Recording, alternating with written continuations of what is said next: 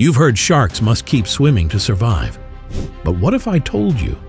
Some sharks can stop moving and still breathe. Here's the crazy part. They breathe without lungs, and it's way more advanced than you'd think. Sharks have ruled the oceans for over 400 million years. But beneath their terrifying reputation is a hidden biological masterpiece: their ability to extract oxygen from water. And it's not just survival. It's survival at extreme depths, low oxygen zones, and even total stillness. So how do sharks actually breathe? And what happens when the ocean stops giving them air? Unlike humans, sharks don't have lungs. Instead, they breathe through gills, specialized organs that pull oxygen from water and release carbon dioxide. Sounds simple? It's not. Water only contains about 1% of the oxygen that air does. So sharks had to evolve to become ultra-efficient, absorbing up to 80% of the oxygen that passes over their gills. Their secret? A countercurrent exchange system. As water flows one way across the gill filaments, blood flows the opposite way inside, maximizing oxygen absorption. But here's where it gets wild. Sharks breathe using two different strategies, depending on their lifestyle. Buccal pumping. This is used by more sedentary species like nurse sharks or tiger sharks. They have powerful cheek muscles that actively suck water into their mouths, then force it over the gills, allowing them to rest on the ocean floor and still breathe. Ram ventilation. Then there are the pursuit predators, like great whites, makos, and whale sharks. They can't stop moving. They swim with their mouths open, letting water flow through and out the gill slits. No movement equals no oxygen. Stop swimming, and they suffocate. Yes, some sharks do die if they stop swimming, but not all. Now here's something even weirder.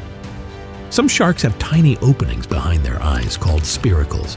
These help pull water in even when their mouths are closed or when they're buried under sand. Species like the angel shark or epaulette shark use spiracles to breathe while lying motionless, ambushing prey or conserving energy. And the epaulette shark? It can survive with almost no oxygen for hours by slowing its metabolism to nearly a standstill. Try doing that on land. But there's a new problem.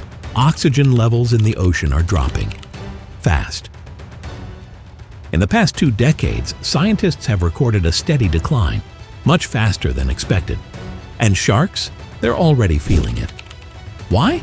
Because warmer water holds less oxygen. As oceans heat up due to climate change and carbon pollution, low oxygen zones are expanding, squeezing sharks out of their hunting grounds. Species that rely on the surface for oxygen, like the great white, are losing territory. Even worse, their prey is disappearing too, fleeing or dying in these suffocating zones. The result? Disrupted ecosystems, dying coral reefs, collapsing food chains. You might be thinking, so what? I'm not a shark. But this isn't just their problem. The same warming oceans threatening sharks are driving wildfires, heat waves, and toxic air here on land. And the oceans? They absorb 30% of our carbon pollution, at the cost of their own health. As acidification rises, even a shark's sense of smell, its main tool for hunting, gets scrambled. If predators like sharks lose their edge, prey populations explode, ecosystems unravel. Sharks breathe through gills. But to keep breathing, they now face an invisible enemy, a planet losing its oxygen. Some have evolved to survive without moving. Some can tolerate low oxygen zones. But no shark, no species, can survive if the ocean can't breathe. A shark doesn't need lungs to breathe, but it does need a planet that cares.